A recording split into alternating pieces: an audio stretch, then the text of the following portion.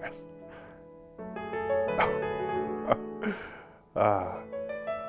Oh, hello. You scared the shit out of me. How did you get into my home?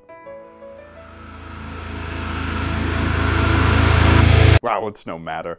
I'm just reading up on the world of shamanism while enjoying a nice warm glass of milk.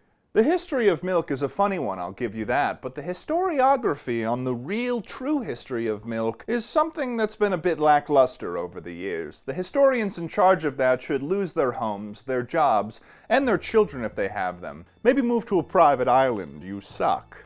I've been doing a little bit of research on the history of milk, and what I found I was completely horrified by. I mean, most of the history on milk is either categorically wrong or just missing completely. That's why I think it's time that we get a little bit of a refresher on the history and the mystery of milk. Cheers.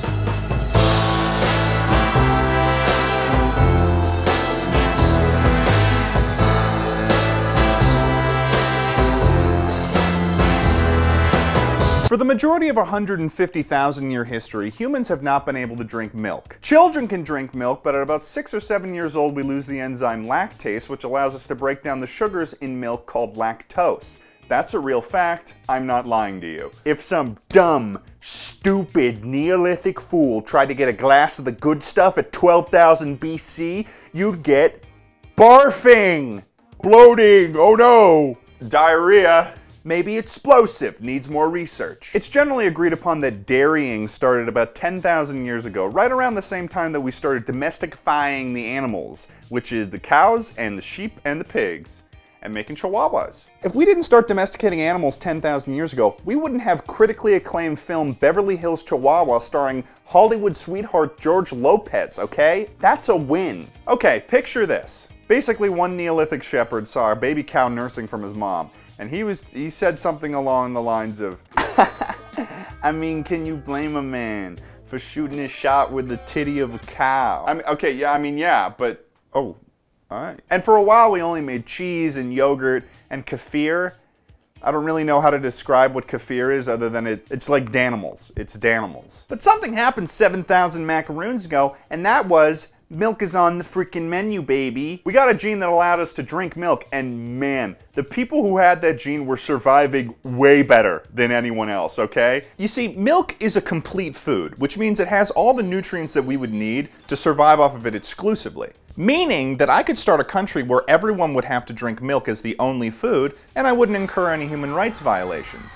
That's a win in my book. Next thing you know, 80% of the Middle East and Europe have this gene, which explains this map here, Weatherman mode, that shows the prevalence of lactose intolerant in our modern times. I mean, read it and weep, Samantha. Unfortunately for us, this is where all of the accurate information on the history of milk ends. Meaning that I need to fill in the blanks.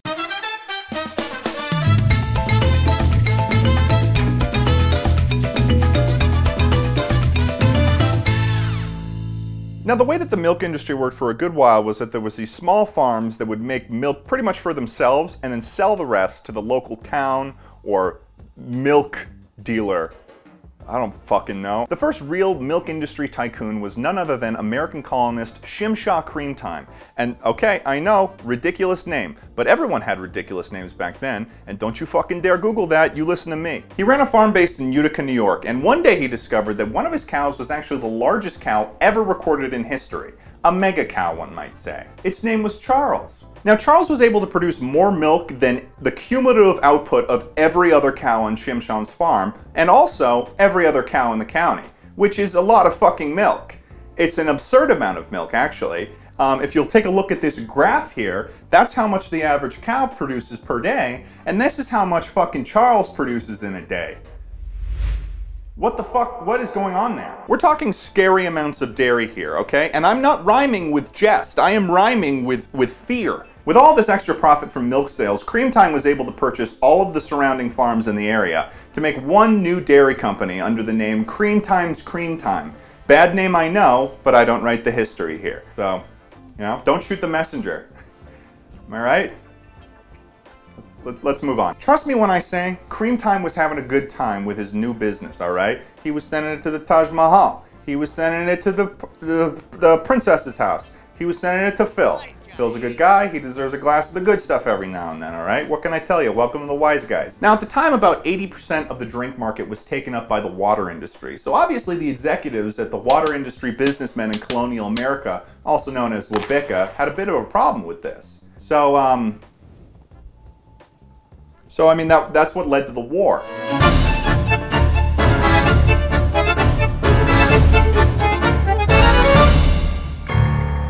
One of the most influential members of JehBerDeh was none other than Carlos Fiji, and you might recognize that last name because he's actually the founder of Fiji Water, which coincidentally was not founded in Fiji, but rather a shed in Worcester, Massachusetts, because it's shed water. Carlos was running one of the most successful water shipment businesses in all of the Northeast, leading him to being one of the richest men in colonial America. This is who Bernie was talking about, guys. Carlos essentially waged a very physical trade war against Cream Time, where he planned to destroy all of his milk farms and viciously slaughter Charles, which would essentially put Cream Time's business and the milk industry down the drain. Utilizing his massive amounts of money, Fiji hired an army of what we will be referring to now as water mercenaries, which actually were the same Hessian mercenaries that fought at the Battle of Trenton, but that's another story for another war. Upon hearing of this war waged against his creamy good time, Cream Time decided to call upon none other than the Sons of Liberty, baby. Specifically, Hercules Mulligan. Hercules Mulligan actually knew a guy that they had been considering for a war. They weren't sure if they were actually going to have to fight it, but you know, his name is George Washington. Yeah, George Washington fought in the Milk War of 1775. You're welcome, all right? Okay, hear me out. Washington, with his military expertise and plethora of knowledge, hatched a plan. What was that plan? I'm about to fucking tell you. Can you not ask me questions while I'm doing a presentation? A uniform for all of the soldiers to wear so they could simultaneously help Cream Time deliver milk while also being able to spring into battle whenever needed. Boom, a milkman uniform. What's up, dude? Thanks for coming. This is how they won the war. This was the uniform of the Milkman Legion. In addition, they also donned a very famous milkman hat, which had a very wide interior, which allowed them to store more bullets to fight in battle, because they're milkman soldiers. It was an ammo bag.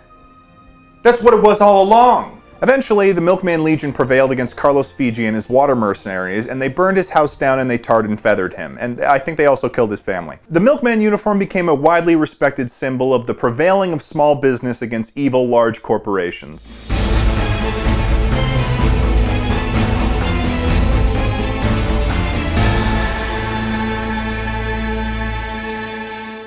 One cannot talk about the history of milk without first touching on the event that was appropriately named the corruption of the Golden Cow that occurred in World War II. Essentially what was going on was the German army had been researching specific artifacts of power in order to gain themselves a footing in the war. Through their research, they discovered the ancient Egyptian tomb of the Golden Cow, said to contain the most powerful dairy known to man. Legend has it that if you were to drink the milk from the Golden Cow, you would gain the powers of God itself, which is a little OP, I'm gonna be honest, and also a cow. Why would you do, whose plan was that? What even is the purpose of having a cow like this? One of the officers that was part of this research team, Friedrich, literally a Nazi, was obsessed with gaining this power for the German army. Let me break it down for you. Friedrich, literally a Nazi, that's his name. He goes into the tomb.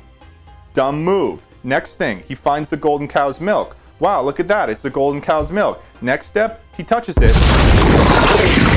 Hell portal. We don't like Friedrich, literally a Nazi, all right? Because he kind of fucked things for a little bit, okay? There was rainstorms. There was locusts. More than normal locusts. And this wasn't just any normal hell portal. This was a class 6 hell portal, all right? Which means you've got big guys, little crunchy men, big, tall rhinos with axes and giant swords that can speak in Latin. Hello?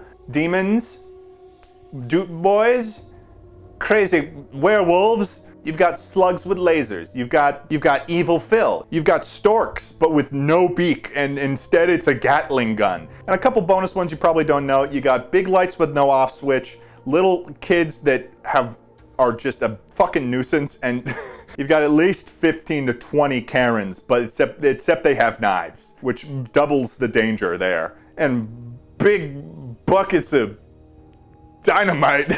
It was only until a separate stealth team of milkmen were able to perform the sacrament of dairy on the hell portal in order to close it. This eventually placed the Milkman Legion on the front lines of World War II, fighting the Germans and eventually taking Berlin. Because of this mission, President Dwight D. Eisenhower decided to give the Medal of Honor to the squad leader of the Milkman Legion, Peyton Manning. This event was probably the most monumental thing that has happened to the milk industry in its history, of course, until 40 years later with the robot cow uprising. So,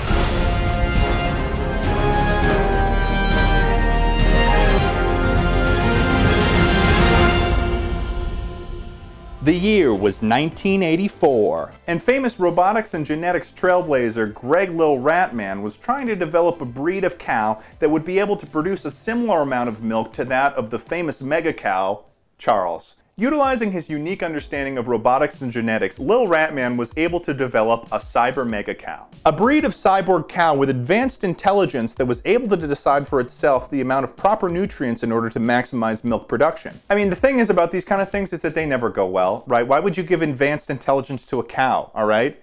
We've been taking advantage of them for 10,000 fucking years. Oh, nice one, dude. I think you can kind of see where this is going.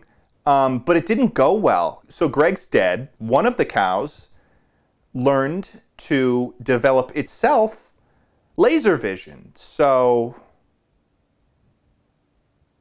that was a problem, I suppose. Yeah, it was an issue. Okay, this is where things get a little bit ridiculous, so bear with me here. What else are you going to do as a vengeful robot cow in 1984? Well, of course, you're going to exacerbate the tensions between Russia and the USA. The cows used their advanced intelligence to hack into Russian missile silos. You know, nuclear war would be now a possibility here, okay? Overall, an event second only to the Cuban Missile Crisis. So pretty good for cows caused quite a problem. However, thanks to the top secret agents at Cream Time Intelligence Agency, they were able to take down the cyber mega cow for good.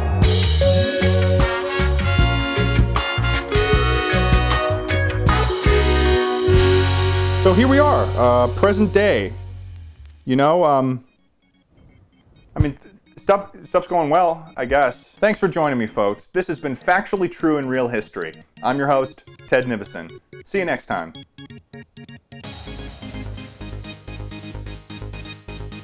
I'm in a field.